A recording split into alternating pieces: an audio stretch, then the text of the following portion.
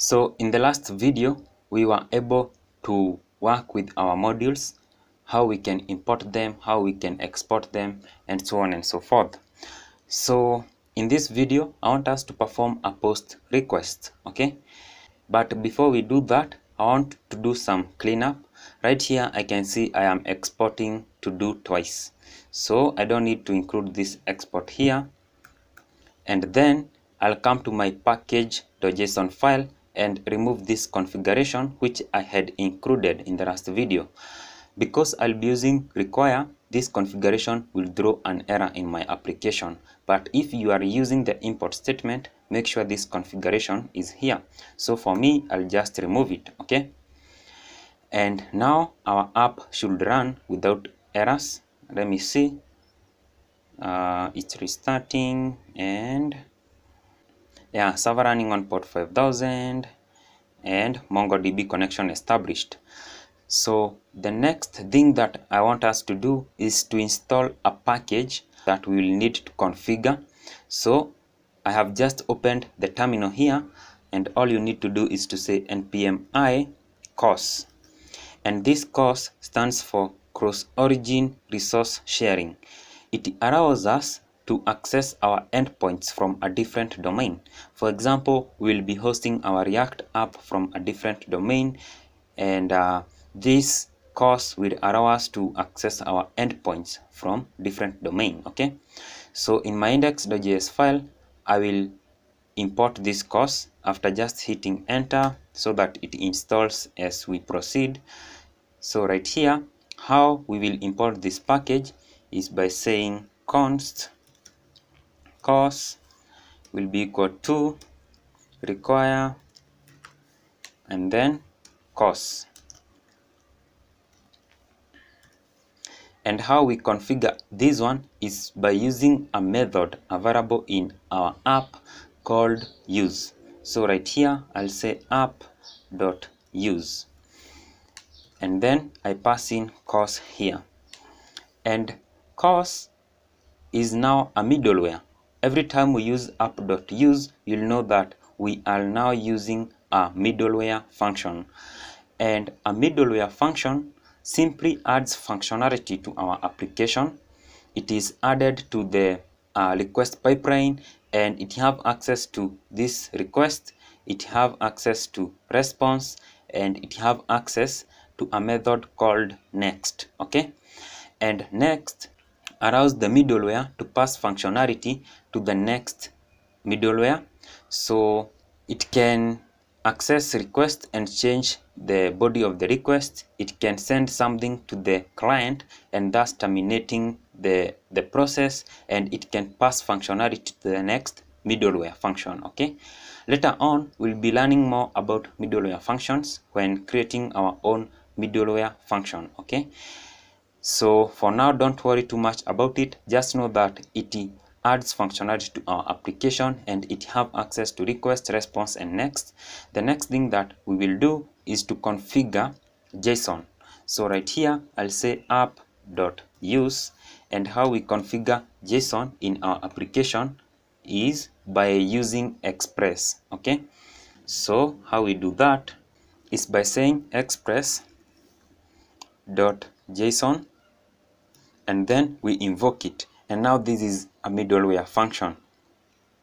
And what this middleware function will allow us to do is to pass JSON in the request object, okay? Because we'll be working with JSON data, and that will allow us to pass JSON in the body of the request. Okay, now that we have configured these two, we will go to the root of the application and add a new folder called routes, and this will help us to create all our endpoints in this routes folder. We'll add a new file in this folder called to-dos, and in this file is where we'll have all our to-dos endpoints, okay? And that way our index.js will remain to be simple and easy to read. So in our to-dos.js, I'll open this. The first thing that we need to do is to import our to-dos model. So this model that we created here and exported it is what we need to use in this todos.js file. I will say const to do.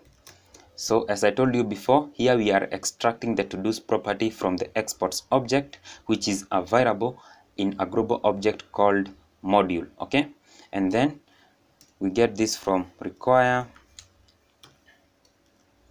We need to go to the models folder, so 2 dots and a slash. We go to models stroke to do. The next thing that we need to do is to import Express. So here I'll say const Express will be equal to require Express.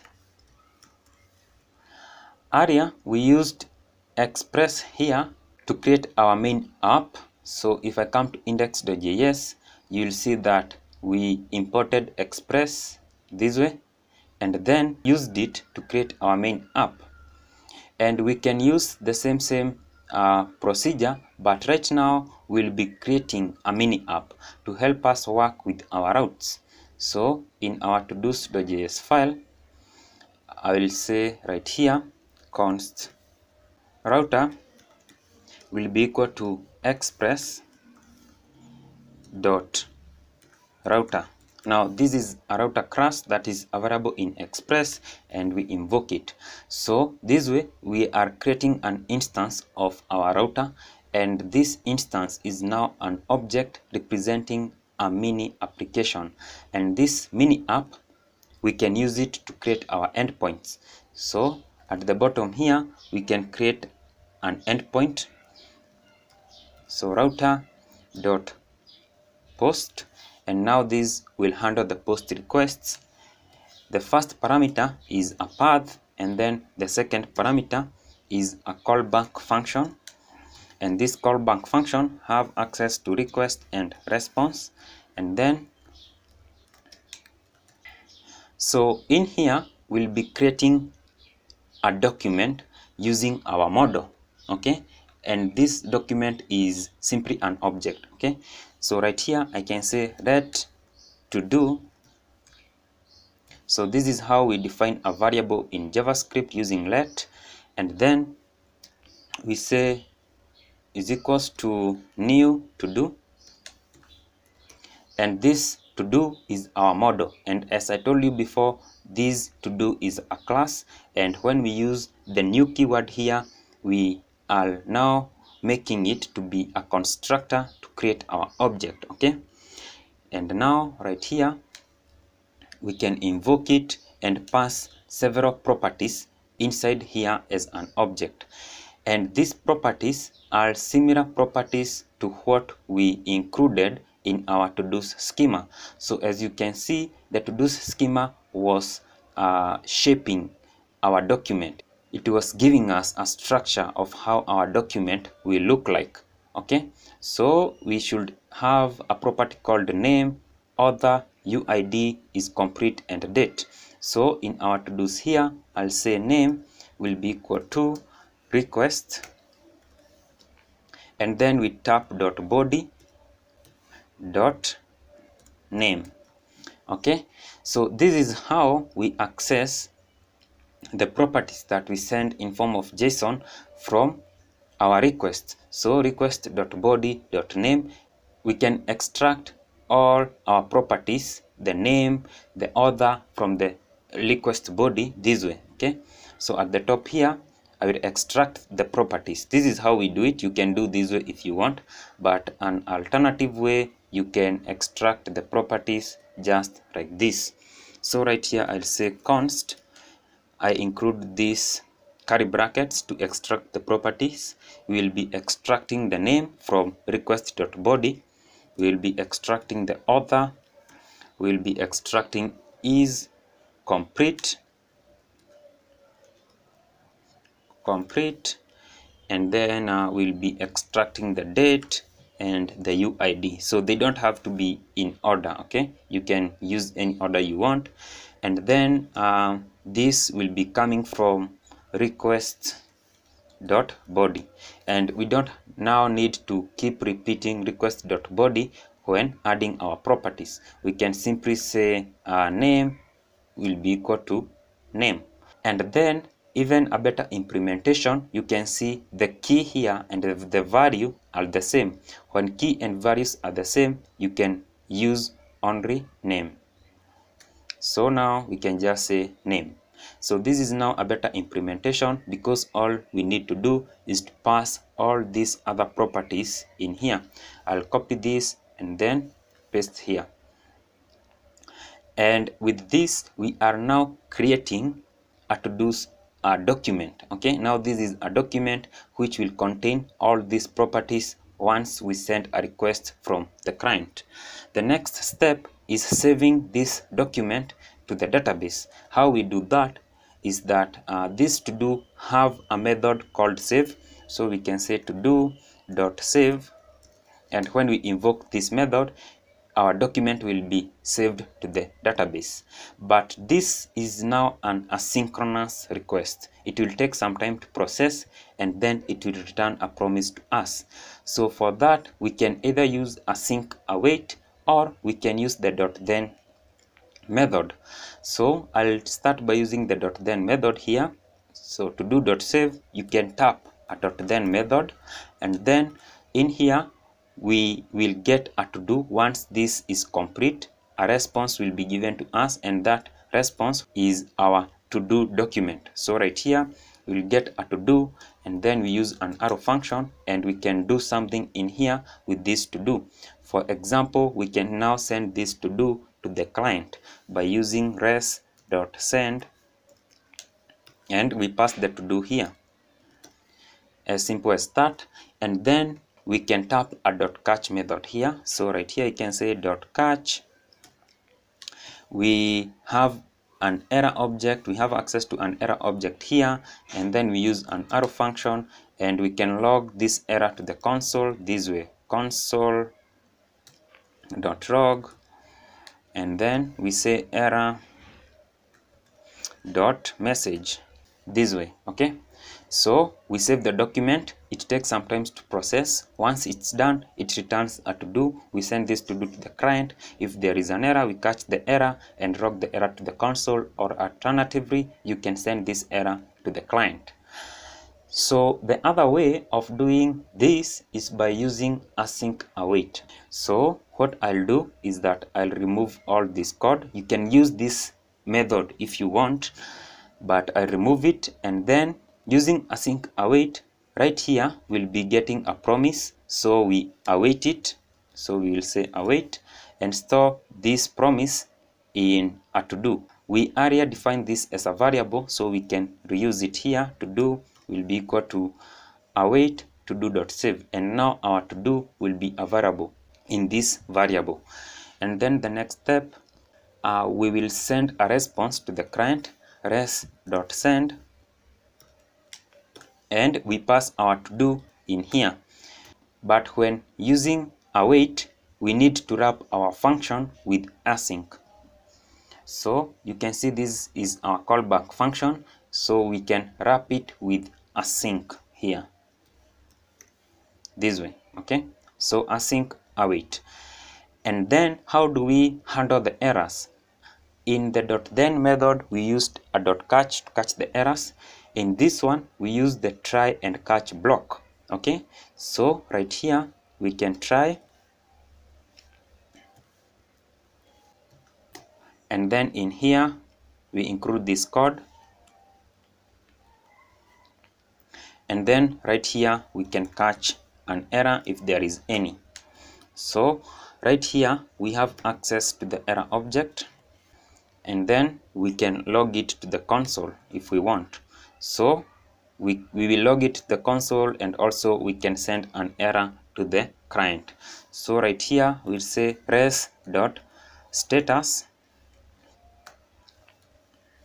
and with this we can set the status of the request, and we'll be using the status 500, which means that a server error occurred, and then we can send a message to the client.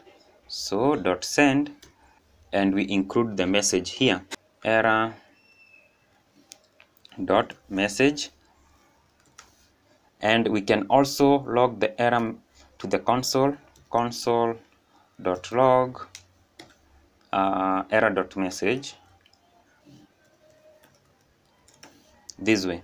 And when I save this file, you'll see that I am using Prettier, and it will auto format the code for me. And then I can include a spacing here for better readability. So just a quick recap, we are extracting our properties here from request.body. We are creating a document using the to-do model and passing these properties inside this model.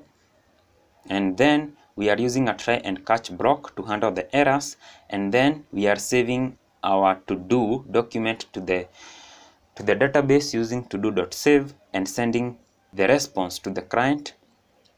And then in our errors, we are sending an error message to the client and a status of 500, meaning that this is a server error. And then we are logging also the error to the console. Now we need to use this file in our index.js. So at the bottom here, we need to export it. So I'll say module.exports. In the last video, we learned more about exports, and we saw this global object called module, and it have a property called exports, and we can by default set this one to router. And now here we are exporting our mini app from this module, and our router have our endpoint, which is this one here. Okay, so let's go to index.js and import this file right here. So at the top I will say const to-dos will be equal to require. We will go to the routes stroke to-dos that way. And then just at the bottom here, after this middlewares, I will include app.use. Okay, because now this is acting as a middleware because of our mini app. So if I come to the to-dos here, we defined our mini app here, and this mini app is like a middleware function. So we should use app.use, and then the first parameter here, we can pass in the path. Okay, the path of our to-dos endpoint, I want us to be stroke API stroke to-dos. And then the path that we included here in our to-dos.js file here, this path will be automatically added at the end here. Okay, so if you use a stroke something in our to-dos here, stroke example, now our endpoint will be localhost 5000 stroke API stroke to-dos stroke examples. But for now, it will be localhost 5000 stroke API stroke to-dos. Okay, and then the second parameter is now our mini app, so to-dos. And this is how we do it. And we have just created a post endpoint to handle our post requests. So in the next video, we are going to test this endpoint using Postman. Okay, so first of all, I'll come back to my server here and see if everything runs. Server running on port 5000 and MongoDB connection established. So everything is working, and our course was successfully installed here. Make sure yours is also successfully installed, and I can cancel this one. So I'll see you next, where we will be testing this endpoint and see if everything now works. Okay.